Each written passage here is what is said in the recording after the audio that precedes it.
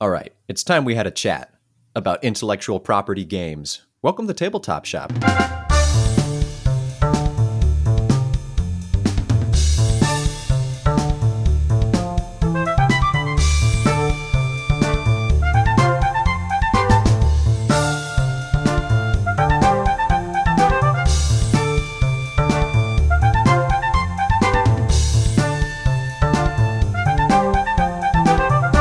Hello and welcome back to yet another episode of the Tabletop Shop podcast. Another one? I am one of your co-hosts. Another one, man. Another one. Yeah, We've man. done more than one. And I'm this sorry, I is interrupted your one. cool spiel.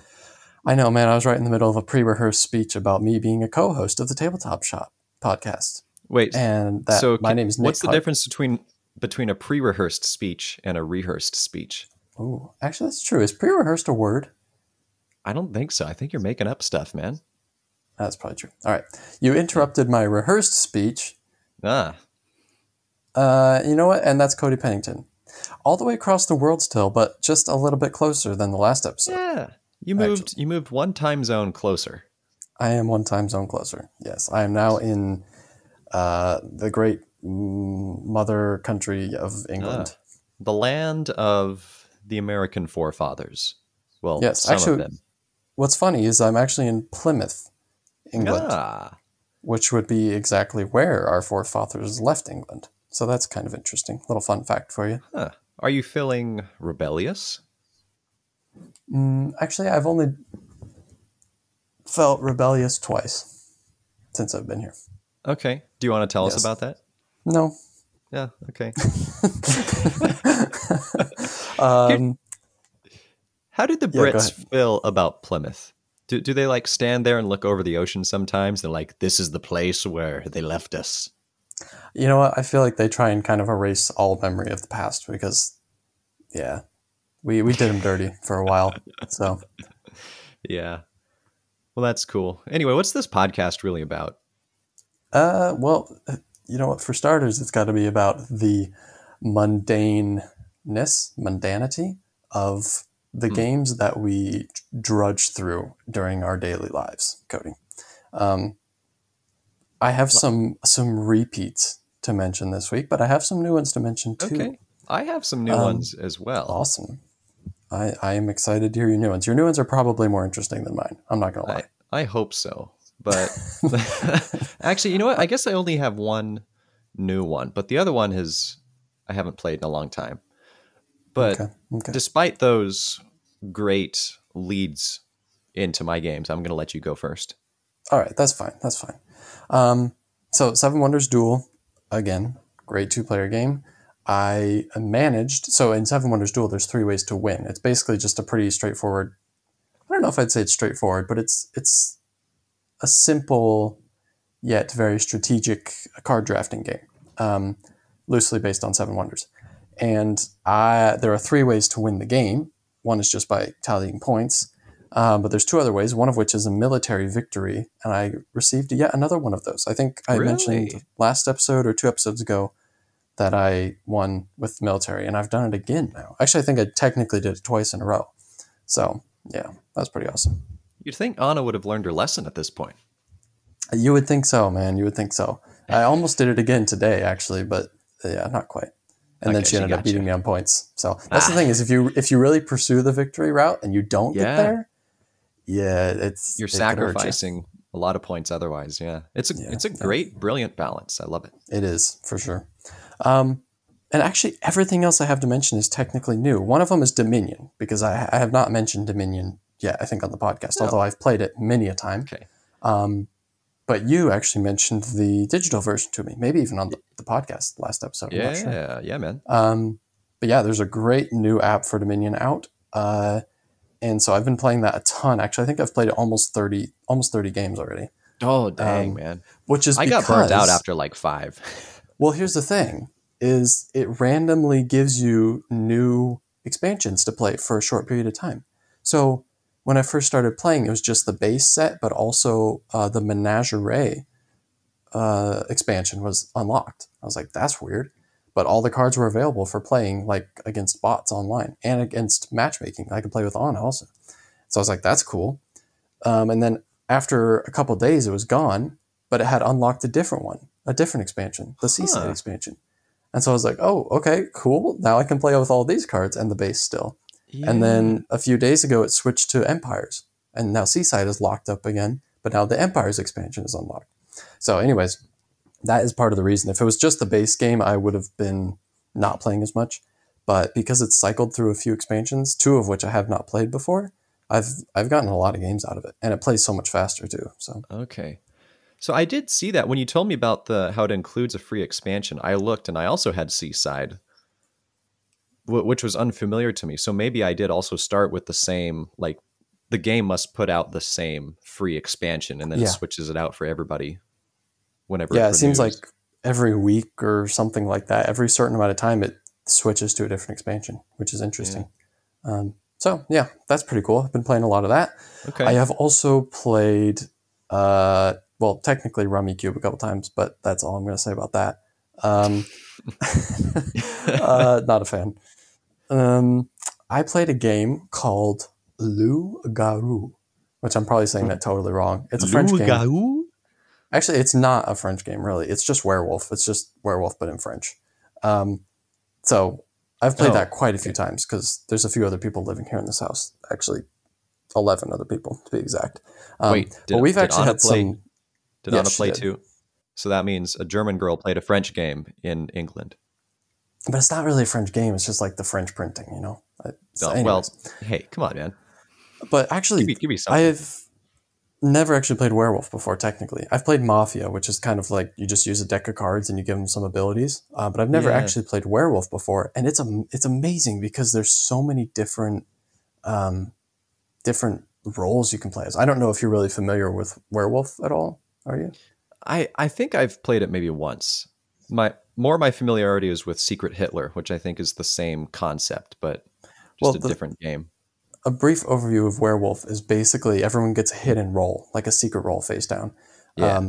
And a couple of people are werewolves, and then there's all in this version, which is kind of like the deluxe version. There's a ton of different roles that do different things, but basically everyone goes to sleep at night, and there's a narrator, like a person that's running the game, and they tell the werewolves to wake up, and they ask who they want to kill, and they kill someone, and then they go back to sleep. But then there's everyone else has a different role, and so basically everyone's trying to kill the werewolves, or the werewolves are trying to kill everyone, Yeah. and but there's all these different roles that make the game so like convoluted, but in a good way. Like there's the Cupid one where Cupid wakes up and they can pick two other people that are kind of quote unquote in love, and then the narrator the narrator taps those two people and they look up and see each other, and then they know that they're in love and they get to see each other's identities and they go back to sleep. And now those two have to win together, regardless of what their identities are. They have to win together, die together, basically. And Hmm. so there's all these different roles that mess around with how people are influenced because during the day phase, after everyone wakes up, everybody in the town gets to vote one person out and kill them, basically. And Okay. so everyone has all these different biases, kind of depending on their identity, that can make them more or less suspicious and people thinking they're a werewolf, but they're totally not. They're maybe just trying to save someone's back because they're the lovers or whatever, you know. Hmm. So it's amazing. It's a great social deduction game. Yeah. Okay. Um, and then I downloaded a couple digital games, actually. I was looking through to try to find some more digital board games, and I decided to give Evolution a try, Huh. which I kind of just, I don't know. I was never really interested in trying it. It didn't seem that interesting. And it's not that great, but I feel like maybe, I don't, basically what you do is you have like, you're dealt some cards. There's like 4 or 5 rounds or something. You're dealt cards, and the cards have different abilities basically and a number assigned to them. And you can play a card down just to create a species. It doesn't have any abilities. You just create a species with that card. And then with your other cards, you can give that species traits.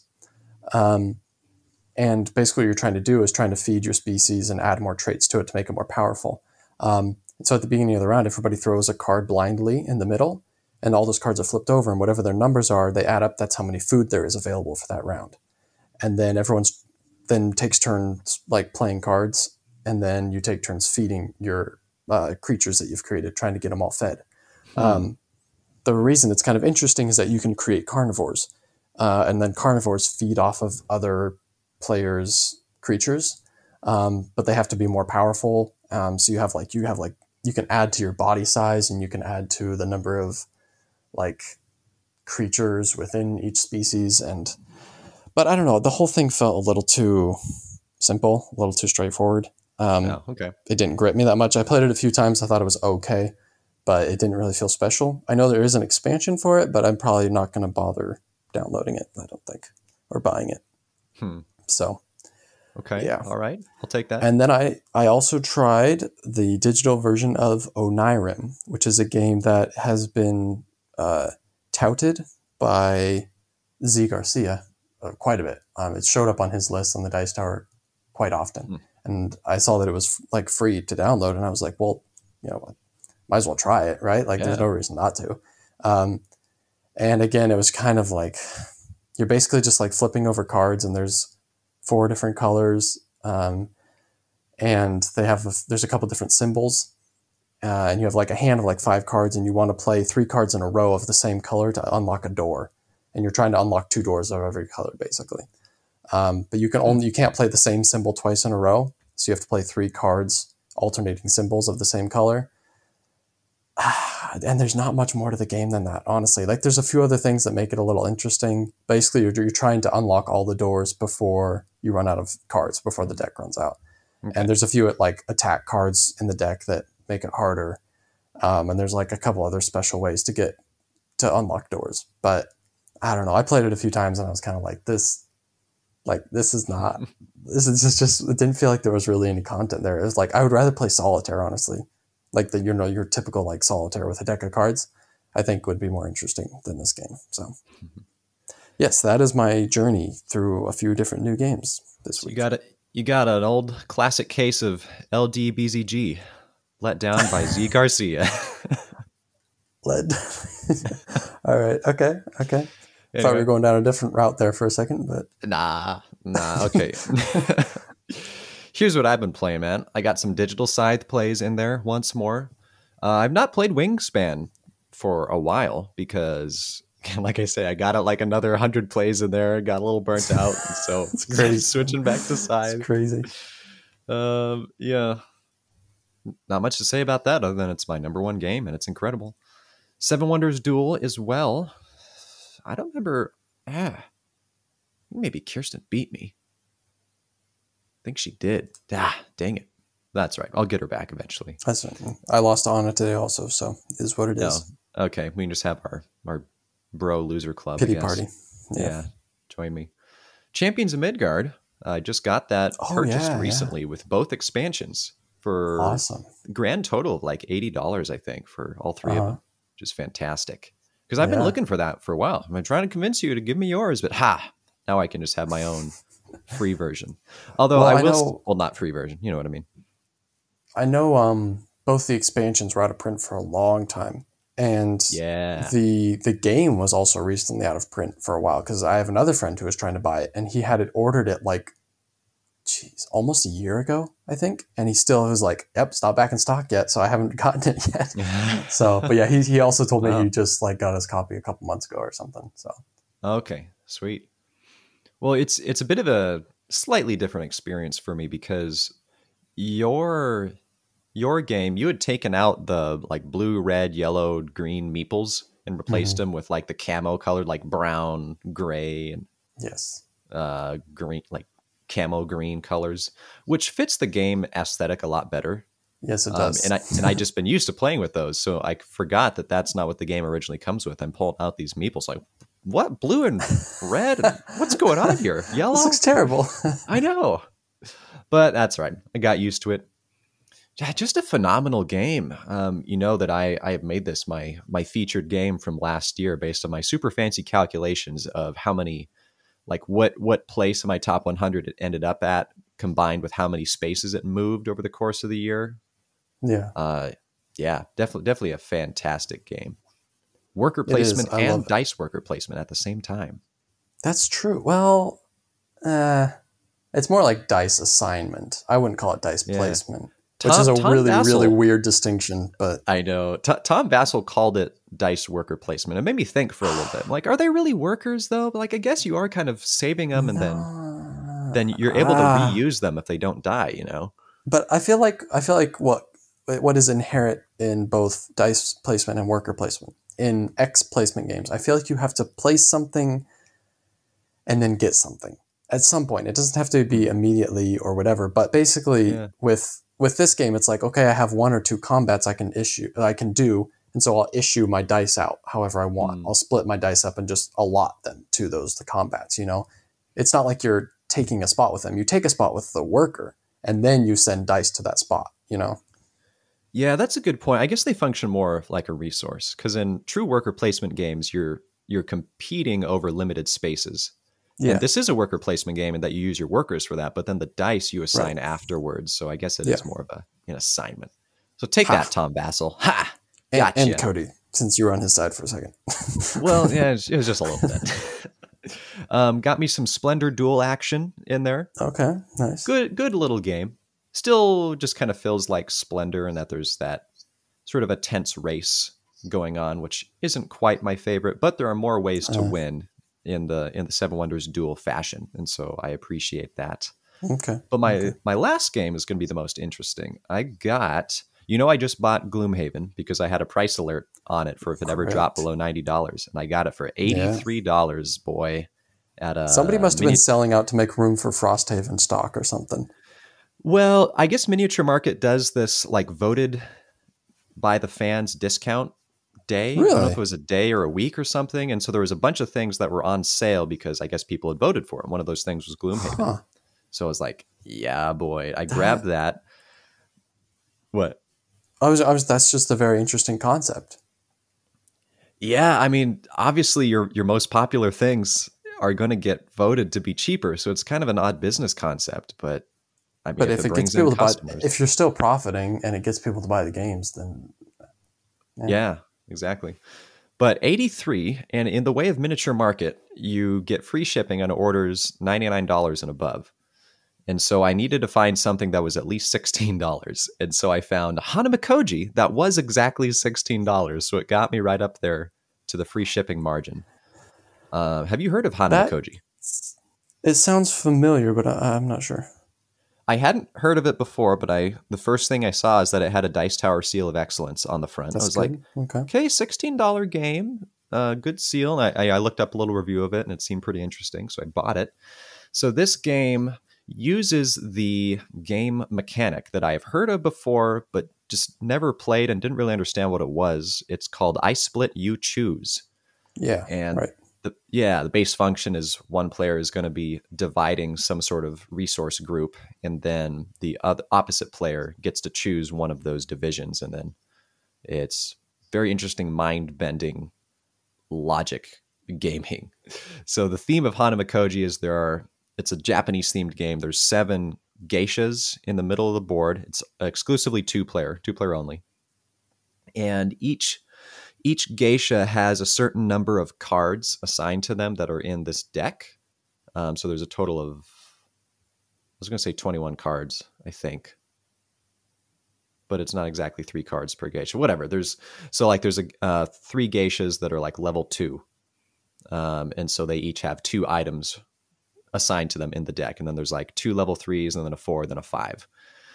And so each player is playing a total of 4 actions, 4 unique actions that you have to play, each of them at least once over the course of the round, that let you somehow either assign a card secretly down towards one of those geishas or discard some cards, or then there's 2 I Split, You Choose actions, where basically you're just trying to get as many geishas to your side as possible. And to do that, you have to assign the related cards for a given geisha. And then at the end of the round, you have to have more assigned cards to a geisha in order to win their favor.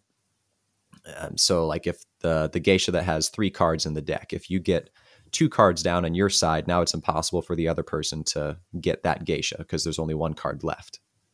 And it's just kind of a Mm-hmm. little halvesies math logic like that. And at the beginning of the round, you always randomly throw out 1 card unseen. So you also don't know what card is missing from the entire deck as you're all trying to vie for the favor of these geishas. And then the first player to get 4 of the 7 geishas favors like wins at the end of the round, or obviously the geishas that are harder to get because they have more points or more cards assigned them, it's like 5 or 4, whoever gets 11 of those points total can win. So it's possible to win if you only have 3 geishas. So anyway, all that to say, it's a very fast playing game. Unique concept I never played with before, and I lost both times. How do you feel about that very direct kind of tug of war, like 2-player game? There's some things in the middle that you're trying to win, and so you're kind of just playing cards down to have more influence on each one. How do you feel about that kind of mechanism? Yeah, here's the thing. If this was a long game, I don't think I'd like it very much. Okay, but yeah, since sure. a game is like 15, maybe 20 minutes at the most, I mean, it probably only takes you about 3 rounds at the most to play a game. I actually lost the first round for the first game because Kirsten already got 4. I thought I was doing well. I thought I had enough cards out. I don't know what was going on, man. And she was tired too. So I don't know if she even 100% knew what she was doing. So maybe I was just playing like super terribly. But yeah, that's my cool story. That's hilarious. That's amazing. I feel like I haven't played really a whole lot of games that function that way. I have played like Shot and Totten, which does function that way. You basically are directly laying cards down and trying to get like runs or whatever and beat the other person's combo that they lay down. As a general concept, it really doesn't interest me that much. I think I like Shot and Totten okay, but in general, like that kind of like core to a game is kind of something that it doesn't attract me necessarily. It's nice to have for a very easy, quick game to pull out. Like it's probably the easiest game at this point for us to pull out and play. Okay. As to how often we'll be playing it, I'm not sure. I'm sure that whenever we see each other again at some point in the future, we could bang out a quick game of it, and I can give my, how do you say, valid opinion afterwards. Because right now I have an invalid opinion. So. Okay. I see. Baseless opinion. How about that? Yes. Yeah. All right. Well, we've spent like 20 minutes on this. That's too much. For sure. That's way too long. People don't care that much about all the stuff we've played. So we better mosey on over to the next segment of the podcast here and talk about a very, very popular game of the week.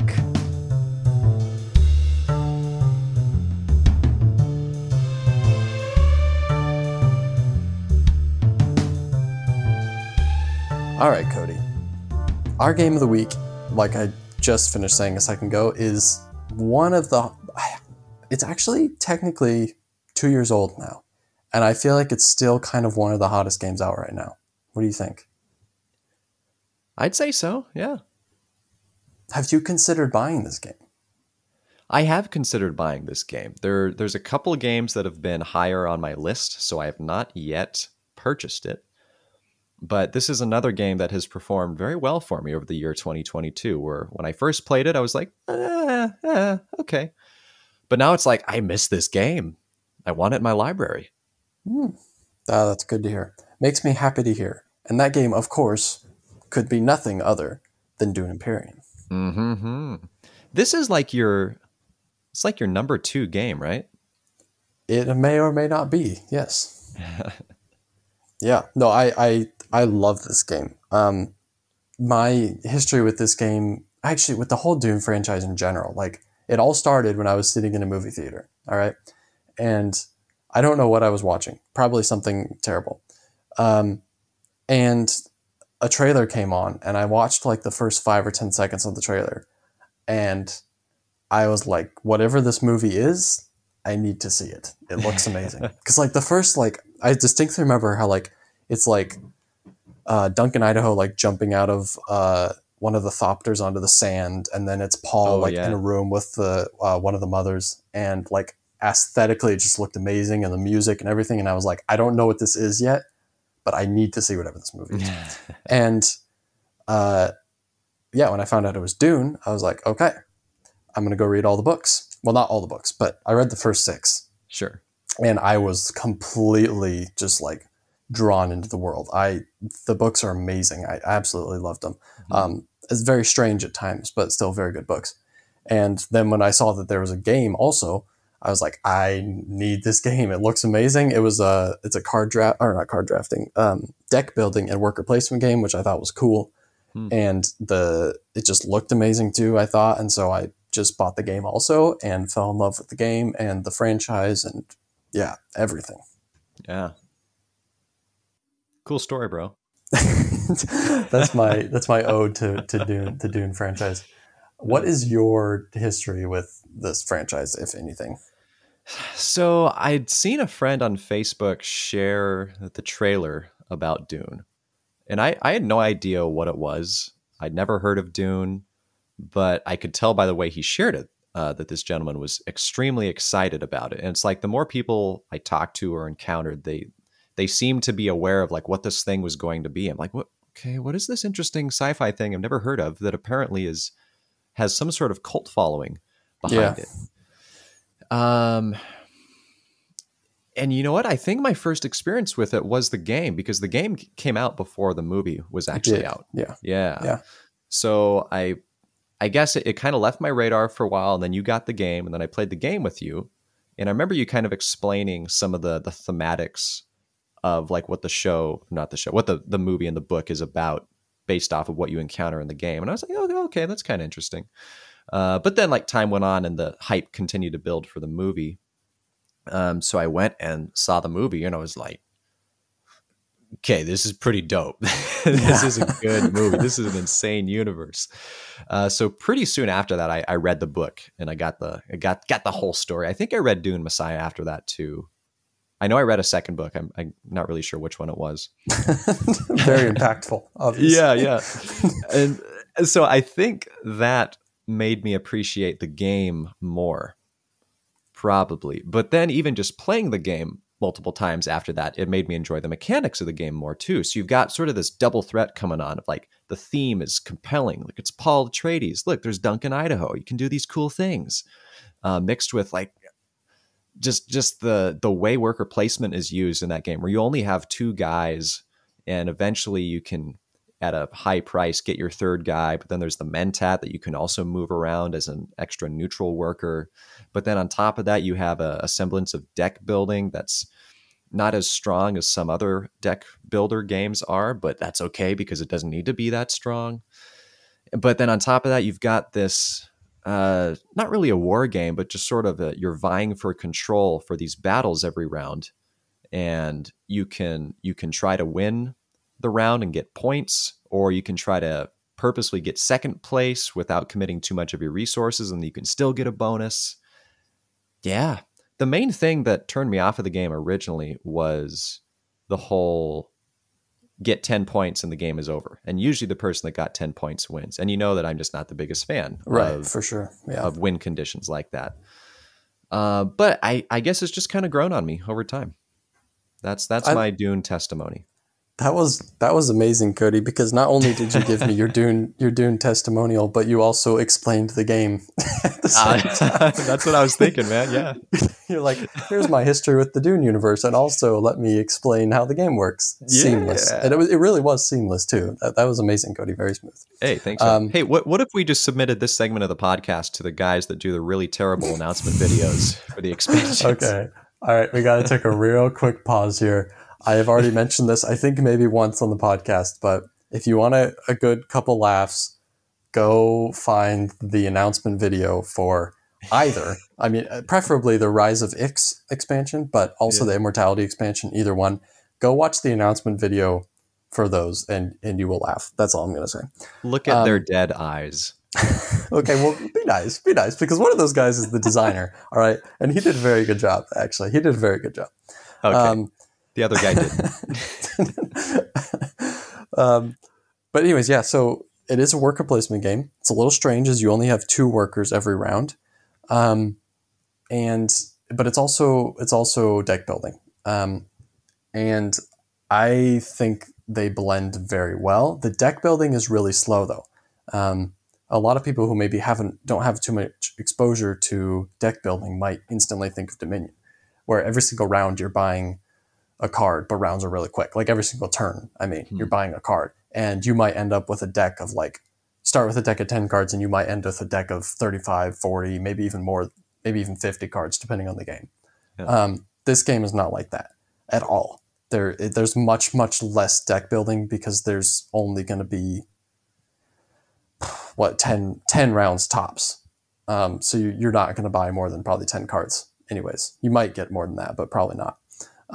So it's a much, much slower deck builder, but the cards are so cool and so powerful that it really makes up for it in that sense. I think, Dominion has some cool and powerful cards, but most of them are pretty, they rely more on the combos that they'll make throughout. And as you build your deck up, you'll get more of those combos. This relies less on that and more on, here's some really cool, powerful cards that interact with the board more also. And I don't know if you want to, maybe I should, maybe you, if you want to, you can maybe kind of explain how, what bridges the gap between the worker placement section and the deck building section. Yeah, you've played it more than me, so I'll let you cover that. Okay. I just don't want to dominate the conversation since this is kind of more of my baby. I did the amazing seamless intro, so you did, Cody. Which I feel like I don't know. I feel like after you mentioned it twice, we've each mentioned it now. It's somehow less seamless, but dang it, we broke it. What's cool is that the cards are basically all double use. You can either, whenever you place a worker on the board, you have to play a card in conjunction with that worker, and the card will tell you what areas of the board you're allowed to place a worker. But if you use the card to place a worker, you will not be able to use that card for anything else this round. And so you play a card, put a worker out. And then on your next turn, you play a card, put a worker out. And then you have generally 3 cards left over that you'll get to play for a different ability.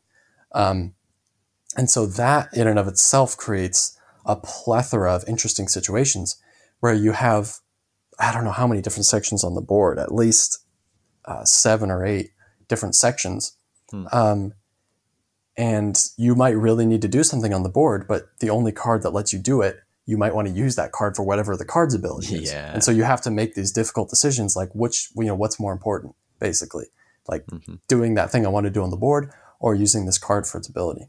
To me, that's kind of one of the highlights, is that decision-making process that goes into placing your workers on the board or saving your cards is really, really cool. Yeah. I know you hate this game, but it makes me think of Race for the Galaxy in that manner. Okay, here's the difference. Actually, I was thinking about this today because I listened to your interview with Tom Lehman. And I think what I dislike is cards that can just be used, that they're technically double use, but the second use is just kind of as fodder. You know what I mean? Like actually Evolution has the same thing that I was just describing, where cards can just be used to generate food, or they can just be used to increase body size or increase population size, that you don't actually use them for what they do. So they're technically multi-use, but really it's like, well, you can use the card for what it does, or there's these few general uses where you can just kind of plug it in and it does this thing no matter what card it is. Dune Imperium is different, where it's like, okay, you can use this card and send a worker onto these different spots that the card specifies, or this card has this other special ability that you can use, right? And so it's not just like, well, it's either you do it for its special ability or it's just a resource, It's a little bit more special than that, I think. Yeah, I suppose it's the difference between opportunity cost and just having multifunction cards, multifunction abilities. Yes. Because I feel like in games like Race for the Galaxy, it's like, well, just which cards basically do you want to trash to generate resources or whatever, In Dune, the cards have multi-uses, and those multi-uses are special in and of themselves. Not just having one special use and one just general use that you can plug any card in, That's true. Multi-use cards seems like it's a rising niche that is quite effective. A lot of the West Kingdom games use that concept, at least for yeah, they definitely do. Paladins, Architects, I think, kind of does that Viscounts, where you have these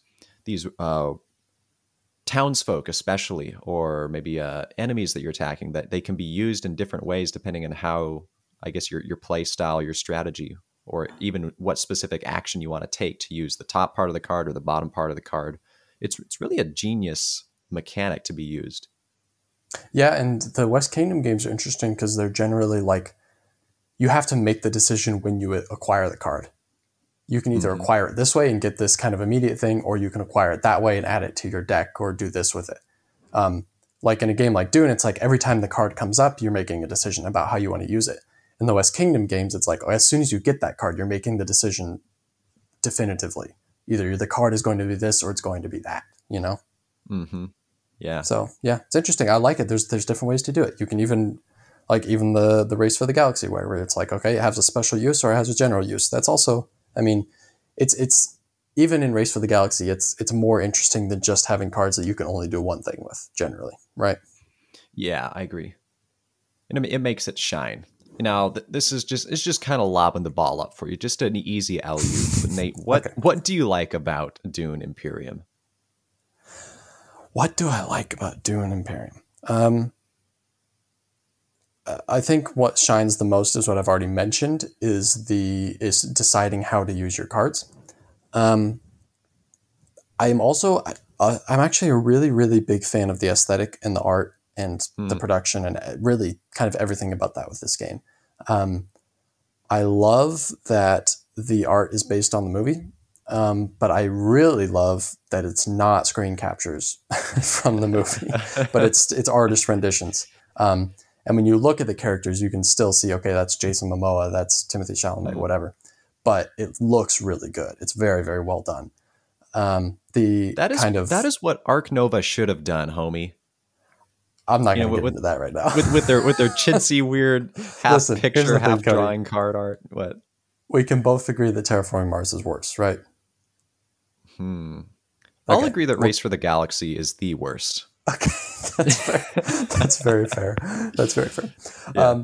But when this game came out, people also complained about the game board being boring, and I actually quite like it. I think in generally, it's kind of mostly black and brown because it's kind of a zoomed out like Arrakis in space, and so like a lot of the board is the brown of Arrakis, and the rest is kind of the black of space.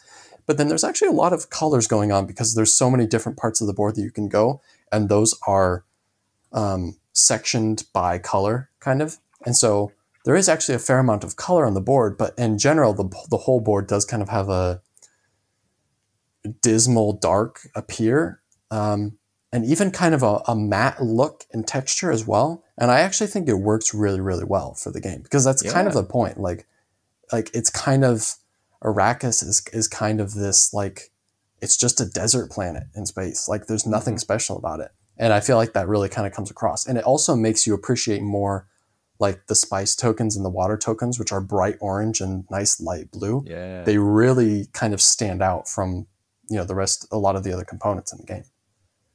And the player colors too. Like I'm looking at a screenshot of it here, and they actually are the classic red, yellow, green, blue, but they're all kind of like a matte color in a sense, almost a dusty hue to sort of match the appearance of Dune and the aesthetic of it all.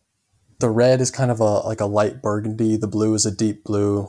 The green, I feel like there's not too much special about it necessarily, but I personally love the yellow because it's kind of a like caramel gold. I absolutely love it. Like sand, kind of. Like what? Sand? Like sand, yeah. Yeah, sure, yeah. So, yeah, I absolutely... I am a really big fan of how the game looks and feels, for sure. And of course, there is the deluxe upgrade pack where you can replace all those with minis, which I'm sure is cool. I'm not sure if I want to spend like the $40 or whatever just for some minis, but I'm sure it would be cool. Yeah. Yeah. But I like that there's a fair amount of moving up tracks in this game. And basically, there's 4 different houses that you can gain influence with if you send your worker to one of their spots. And so whenever that's even cooler. It's like you play a card, you send a worker to one of the spots of these houses. They each have 2 spots for each house. And if you go to one of those, the spot you pick has an action, but just for going on a spot from that house, you also move up on their track, their influence track, which all of those 4 tracks are kind of a little race in a way. Like if you move up twice, you get a point. But if you move up 4 times, you get a temporary point, which you'll keep as long as nobody passes you up on that track, which is really cool, I think. And so I love that also. And I think it's weird. I don't want to compare this to Catan, but I mean, base Catan and this are both a race to 10 points. And both of these kind of have this feeling like you're really excited when you get a point. Like it means a lot when you get a point. When you move up Yeah. twice on a track and you get a point, it's like, whew, okay, I earned that. That's good. 1 point. I'm literally 10% of the way there already, you know?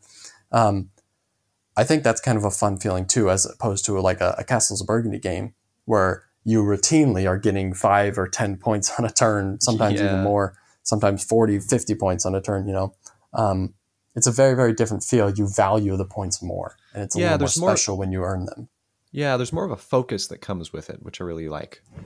Yeah. That Yeah. often you don't see that in games where you have well, I mean, this game also has a whole bunch of options. You can approach the game in different ways, so many different like you said, 7 plus, probably more than that, like worker areas, not just spaces. And depending on the player card that you have can determine something of your play style, or those intrigue cards can be different ways they're going to be affecting the game. But even Yeah. so, like you said, it's not like you're going to get 5, 10, 15 points on a turn. You've got to be focusing on how specifically are you going to get your individual points to get you up to 10 or more. Yeah, and some of them you can get just by doing things, but some of them have to be got by defeating your opponents, whether it's on those Yeah. tracks passing them up, or whether it's in the combat that's happening on the side. Hmm. Um, you're not gonna. I'm not gonna say you're not going to, but it's difficult to win the game to get to 10 points without taking some of those points from other people, whether Yeah. it's in combat or passing up on tracks. It'd be very difficult to do, I think. Um, but I'm glad you mentioned the intrigue cards because I kind of forgot about those, which is funny because actually, like, I'm not a professional at this game by any means, but I have played it quite a bit, and I will say that the intrigue cards feel kind of like the key to the game for me.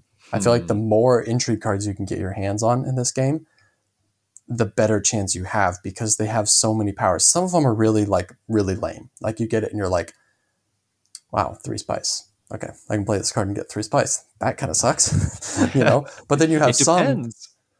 I mean, sure, 3 spice can be a huge deal sometimes, but there are other ones that are like as soon you like get the card and you read it and you're like, this could be game changing if I play this in the right situation, you know. Especially the ones Hmm. that mess with combat a little bit, like yeah, the intrigue cards are really amazing. Or you can even get points after the game ends. That's what I love. This game is technically a race to 10, but then people might have cards that score after the game ends, and you could actually Yeah. pass somebody up after they reach 10.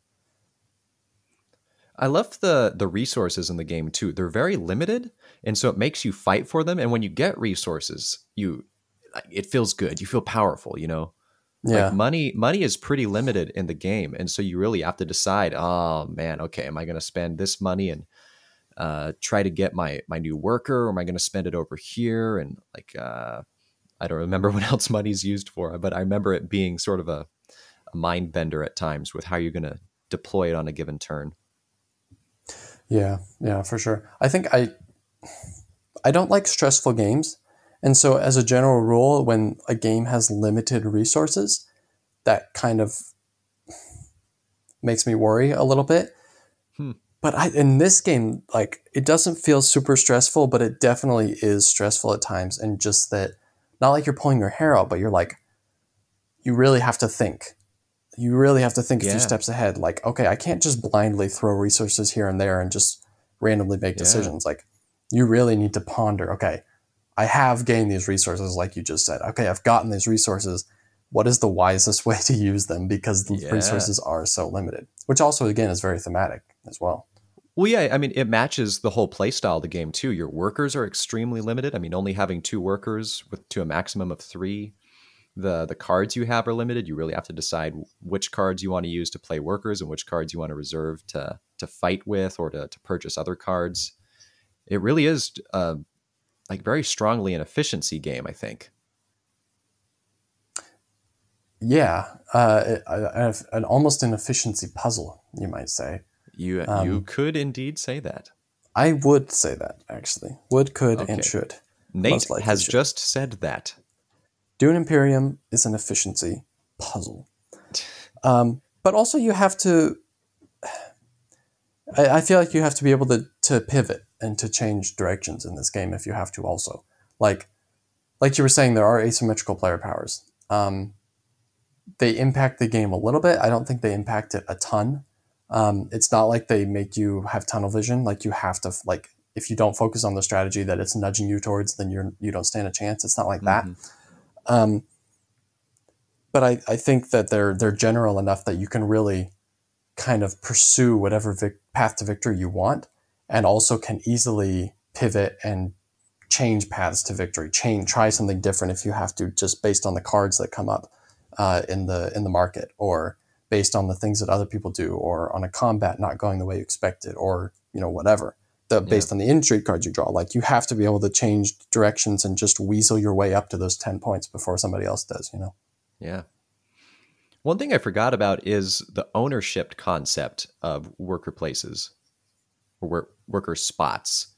It's not on all the spaces. There's only like, I don't know, 3 or 4 places, but you can assign a banner. And then anytime anybody goes on that spot, you exclusively get a special bonus. That's not something you see very commonly in worker placement games. It's not. And I really want to see it more, because even in this game, it's not a very common occurrence. Like you might see a couple banners go out in a game. Throughout the course of the whole game, you might see a couple banners go out. And so those people might generate a couple of resources off of it, but that's it. I feel it's a really, really small part. And I kind of wish it was a bigger part, honestly. And I would like to see that in other games more, as a more involved part of the design, for sure. Because it is a cool concept that you can somebody has to kind of pay a tax to you almost, to go there. An underutilized concept that we would like to see more. Yeah, definitely. Is there anything you do not like about this game? Anything that bothers you? I mean, originally it was just the point concept. I didn't like the race idea of I just have to fight and scrap for these points, and I could lose by the difference of a single point, or I could just do really bad and lose by a bunch of points, which has happened before for me. But that's just kind of progressively changed. I don't know if it's just appreciating the thematics of the game more, or just appreciating the game itself, or I'm just maturing in my board game experiences, and I don't mind win conditions as much. So I know that's not really the thing I dislike about the game anymore. I think it would be nice if the player powers were a little bit more unique and strong.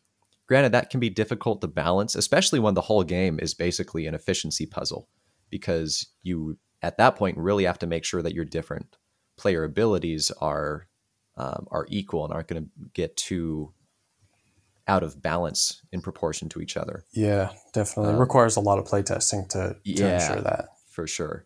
But I think that's maybe a spot that maybe a future expansion or something could add. Obviously, I haven't played the newest expansion. Maybe it adds some more interesting player powers. I mean, Rise of Ix, the first expansion, definitely does. I mean, you're right. And like I was also saying that the player powers are kind of general. They don't focus you down one path. And I wonder, because in Rise of Ix, the player powers are more specialized and a little more interesting, and also more complicated, some of them. And they manage to be more specialized without giving you a narrow focus still. Okay. Which is cool, which is really cool. I need to play that more then. I know I played it with you once, but I don't remember which player I used. The weird thing is when I had the Rise of Ix expansion, and I won't talk about the expansion too much here, but I think the first time I played it, I was really underwhelmed by it. Like, really, really underwhelmed. But still, every time I played after that, I played with the expansion because, why wouldn't I? It didn't make the game worse. I just didn't feel like it really enhanced the experience all that much. And the more I played it, the more it grew on me. And now, like, the base game is still solid. It's still a very, very good game. But with the expansion now that I've played it quite a few times, it just takes quite a few plays to really understand how it impacts the game and how to utilize what it brings to the game. I think both the game and the first expansion have pretty steep learning curves, or at least comprehension curves. Like, it doesn't take that long actually to learn Dune. It's very simple. You play a card, and whatever the card says, those are the places you're allowed to place a worker on the board. That's pretty much it. But actually comprehending the game and understanding how to do well is much more difficult. And I think the Rise of X expansion was the same way. And so it took a few plays to really appreciate it. Yeah, any game that does that definitely goes up a notch automatically in my book, because Brass is very much like that. I mean, granted, it's still hard to learn how to play, Yeah. but you can get to where like, okay, well, I can put this tile on the board and I can take a loan and get money. Yay. But it can take some careful study to learn to how to play it well. Yeah, I have a sneaking suspicion that I will never again beat you in Brass Birmingham. I think I won the very first time I played, and I've only played it twice now, and I know that you've played it much more than I, and I'm pretty sure I will probably never stand a chance of beating you again. Well, here's the thing. I haven't played it in a while. Maybe I can make this commitment to not play it until I see you again, and then we'll have Well, an even that's kind of a match. sad commitment, especially since it's one of your wife's favorite games. Yeah, we're definitely going to play it before we see you again. Yeah. Well, this is becoming a long podcast, Nate. We need to talk about the pros and cons of IP games. We do, which is very convenient, as we just finished glorifying an IP game. Well, IP games are terrible, man. They're never they're good. trash. Yeah, they're all garbage. Okay, well, real quickly, why don't you maybe just define IP? Because IP is not actually, it's not a board game term. Intellectual property is not a board game term at all. So why don't you go ahead and define that? I'm going to give you the Cody definition. I don't know how accurate this is, but I'm just telling you how I approached considering this topic. I think of an IP game as intellectual property. This theme has appeared somewhere in media before, specifically maybe a video game, but most popularly it's going to be a movie or a TV show. So it's something where the concept, the intellectual property, already exists, but then that theme has been taken and employed in a board game form, which has its pros and cons, which is why we're here today to talk about it. Yes. I think I will give you the Nate analysis of the Cody definition. I think technically right. To be an intellectual property, it has to actually be licensed as well. It can't just be something that somebody created and didn't license. And so IP could be Star Wars, but I think it could also technically be Cheez-Its. I think like both of those things are technically intellectual properties. I could be wrong. Think of that. I could be wrong. Actually, I could be 100% wrong. But dude, do you remember that Cheez-It game I looked up and found on Board Game Geek? Oh, yes. Wow, yeah, that's man. So weird. I said Cheez-Its. That's great. Have you bought that game yet? Not yet. I don't know if it's available anywhere. I need to add it to my list, though. eBay, man. eBay. So, like I said, we did just finish, glorifying an IP game. And then we jokingly started saying that all IP games are terrible. But the reason we so quickly changed to that is not just because we had just been glorifying an IP game, but because I think in both of our minds, in general, IP, intellectual property being associated with a game is a very scary thing. Yes. Because personally, you just have to worry about cash grabs, basically, especially with things like Star Wars, Harry Potter, Marvel, these franchises that are insanely popular. I just worry so much about games, and I think we've both been burned also from IP games. That it's like the thing, like we love whatever the IP is. The game looks good, maybe, and then you play it, and it's like there's nothing good there at all. Yeah. It's just terrible. And the more times you're burned on that, the more wary you are of all these Star Wars games and Marvel games and all this, Yeah, the problem is you're catering to an established fan base that's already there, so it's going to be maybe not easy, but much simpler to market the game. But if that's all you're relying on and you don't have good game design, oftentimes you're going to see some pretty garbage games. Well, that's the interesting thing, is that most games they have to rely on something to get people to buy the game, right? And so either it's going to be how the game looks, or it's going to be the actual mechanisms of the game. Like for the people that actually look into it and say, okay, does this actually look like a solid game here? The interesting thing about IPs is that they're basically operating solely on the intellectual property itself being the operative aspect of the game that either attracts people or doesn't attract people, right? Hmm. Because if there's I don't know, I'll just say I'm not a huge fan of Marvel. And so if a game comes out that has Marvel attached to it, I'm instantly less interested in that game. I know nothing about the game yet. I'm instantly less interested in buying that game because it has Marvel attached to it. Whereas for other people, it's the exact opposite. As soon as they see Marvel, their ears perk up and they're like, oh, Marvel, okay, I'll check that out, you know? And so it's a Yeah. very different part of the game that either attracts or scares people away. Yeah, I have kind of a weird story here for you now. It's related to that, specifically Marvel. So there's the game Thanos Rising, which I played quite a few times, and I honestly don't mind the game, but I would probably classify it closer to a gimmick than a good game. So basically a gimmick IP game. And really, that's just because there's a lot of dice rolling going on, and if you roll poorly, it's a cooperative game, and it can be pretty simple to lose without it being your fault at all, just by the way that the dice land, and then Yeah. Thanos turns and starts punching everybody, then everybody dies, and yay. It's satisfying when you do well and you get some good combos and you can start building up your characters. But overall, it's like, here's where IP stepped in a second time, though, Nate. They rethemed it and just came out last year, an Avatar: The Last Airbender themed version of it called Fire Nation Rising. Is that the Wait, is that like the Avatar RPG that was coming out or whatever, or is that totally something different? No, that's something else. It's basically they just Okay, took okay, Thanos okay. Rising, the same base concept, but reskinned it with Avatar. So you're fighting, I think it's Firelord Ozai at different regions in the Avatar map. But then you can be playing as like the Aang gang, the Avatar gang, Zuko, Aang, Katara, Sokka, and then there's different characters that you can acquire. And so I'm sure it's probably going to be the same kind of luck-based game where there's a certain amount of strategy and skill, but you can probably just get burned by the game. But I'm much more excited about it because it's Avatar Are you than really? Marvel. Wow. I am, yeah. Interesting. Interesting. So, I mean, it's basically a new look, same great taste thing, right? But Yeah. Same I mean, mediocre taste. so here's the question: if the games were identical in every way, functionally identical, Hmm. would you buy the Avatar one? Because you right now it sounds like you wouldn't buy Thanos Rising. Nah, no, I wouldn't. I'd lean towards I would.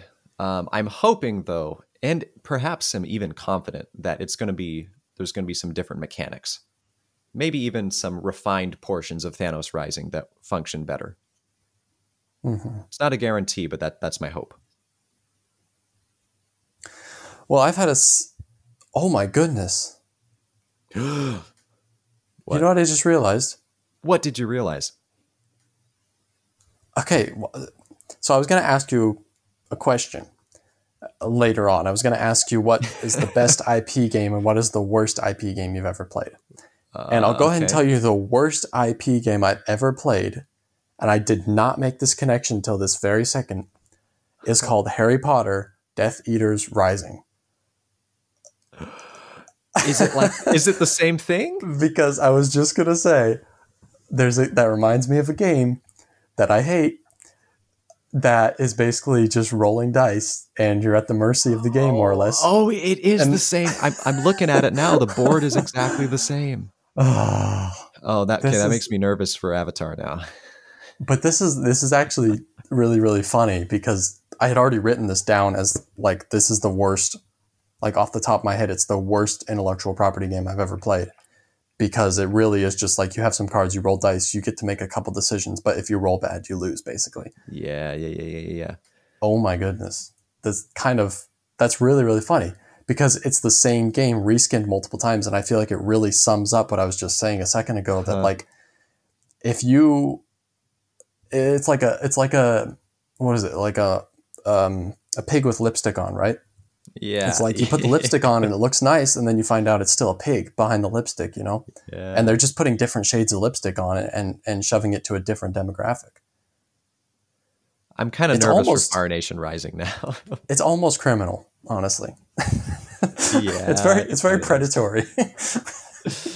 I'm looking closer at Fire Nation Rising, and it is 100% the exact same format. Who knows if the rule scheme is different?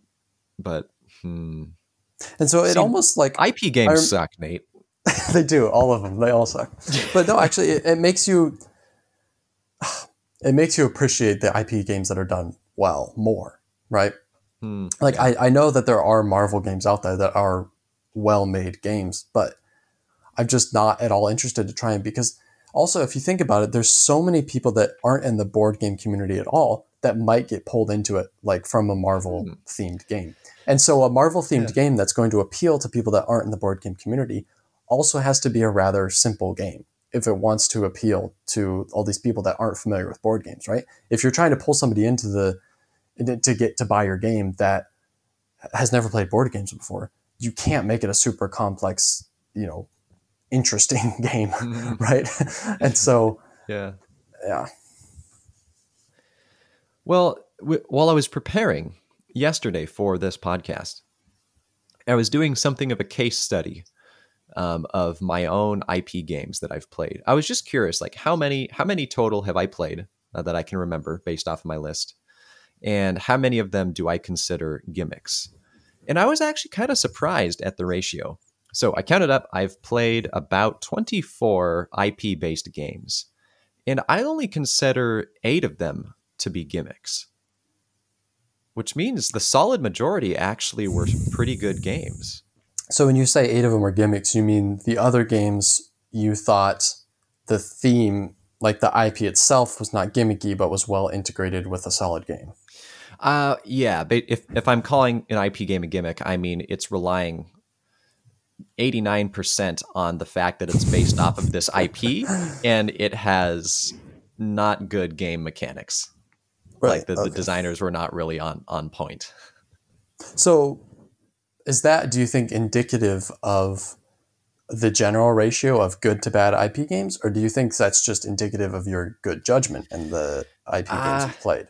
I'm guessing it's probably more indicative of my good judgment, because here's the thing, like if a game is popular, it's probably popular for a reason, and it's more likely that I'm going to hear about it and that I'm going to buy it. I am assuming, like the Cheez-It Scrabble game, for example, there's probably so many IP games out there that are actually just garbage. But here's the thing, there's a bunch of garbage normal games too. That's true. That's very true. Well, I'm very curious what the ratio is between the two. Well, it's very subjective, but Sure. I will say that I looked up on Board Game Geek. I just typed in Marvel and searched, and there were, I couldn't tell you how many games there were above 20,000, like the ranking 20,000. Like there were a lot. And say what you will about the board game ranking system, but to not make it into the top 20,000 is kind of sad. And there were a decent sized handful of Marvel games that did not make the cut. So, and that's just Marvel. I'm sure you could do the same thing with Harry Potter, with Star Wars, and I hate Harry Potter Death Eaters Rising, and I guarantee that's in the top 20,000. And so think about the games that aren't making the cut, Yeah. Well, let me just run you by the 8 games that I've considered to be gimmicks. Yeah. I know one of them, the other ones for sure. Okay, I believe Firefly Shiny Dice might make it. One of these, I think maybe you've forgotten about that I'm curious to hear your opinion on. Okay. I've got Fantastic Beasts Perilous Pursuit. It wasn't a terrible game, but it's just themed on Fantastic Beast. And again, you're just doing a bunch of dice rolling and it can be pretty luck-based. Okay.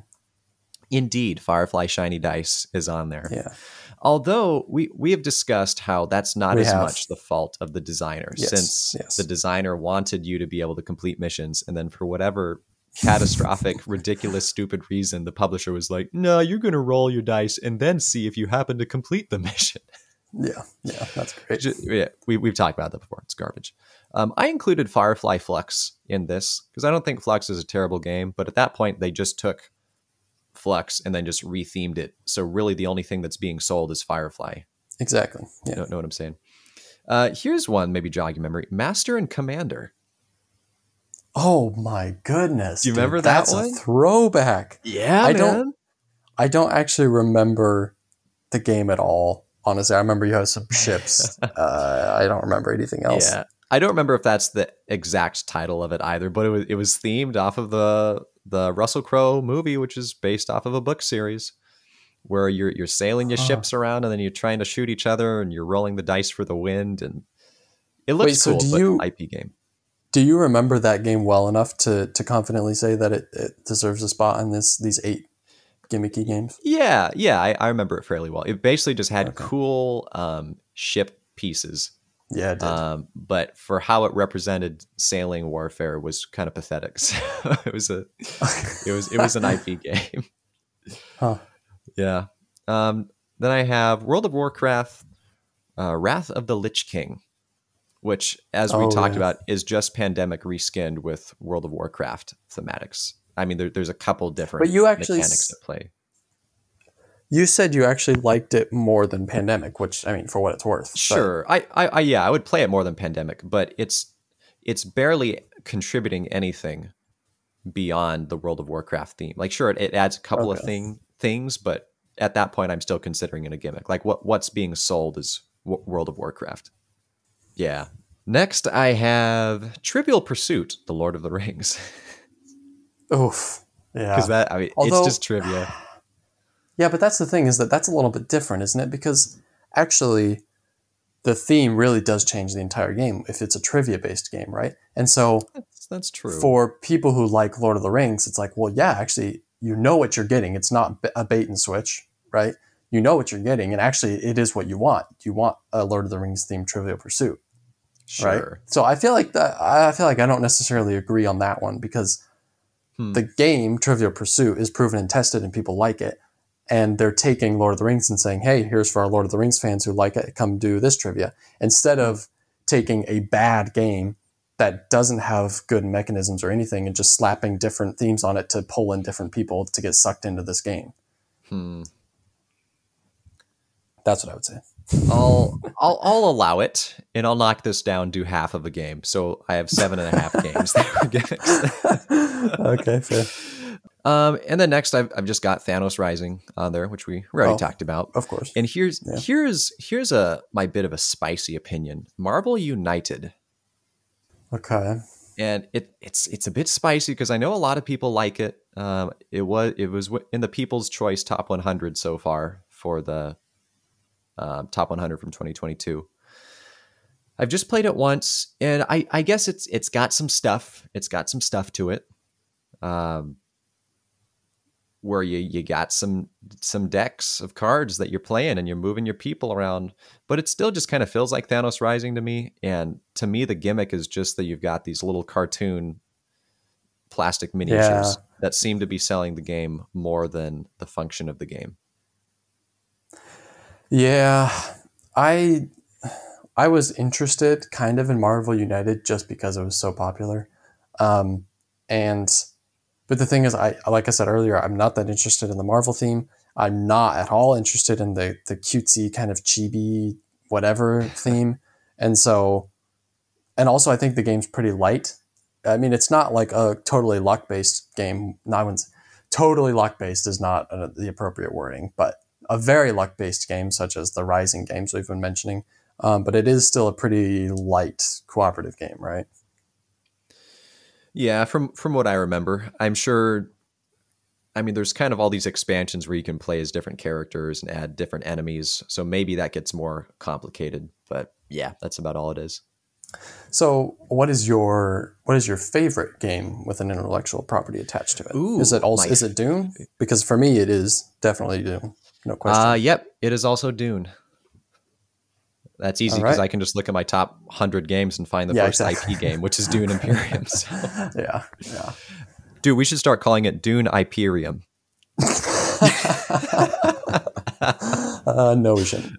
Okay, so for those of you who have been on the fence with Dune Imperium, actually, I feel like I'm part of a few board game groups, whatever, on Facebook, and I feel like a question that's come up a few times are people asking the community, should I buy Dune Imperium or should I buy Lost Ruins Varnak? And I don't want to get into that discussion right now about those two games, but I would definitely say if you're on the fence about Dune Imperium, I would go for it because it's a phenomenal game if you give it the time, if you give it the place to bloom. It's a very beautiful sandy flower. And remember, I thought that IP games would usually be a gimmick. And sometimes they are, but not always.